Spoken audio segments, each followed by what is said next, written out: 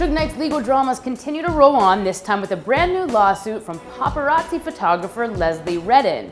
Now, Miss Redden claims that Knight and frequently troubled comedian Katt Williams both threatened and attacked her outside of FilmOn Studios in Beverly Hills, California last year.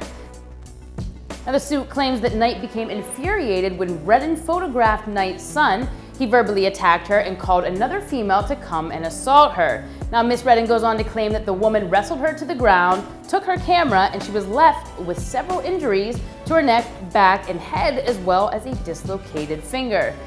Now, Knight was initially charged with robbery in this incident, but the case has been delayed heavily ever since. This suit comes just one day after being hit with a claim from Terry Carter's widow, that's the man Knight allegedly ran down with his truck on the set of the NWA film. For more on both of these cases, head over to Revolt.tv.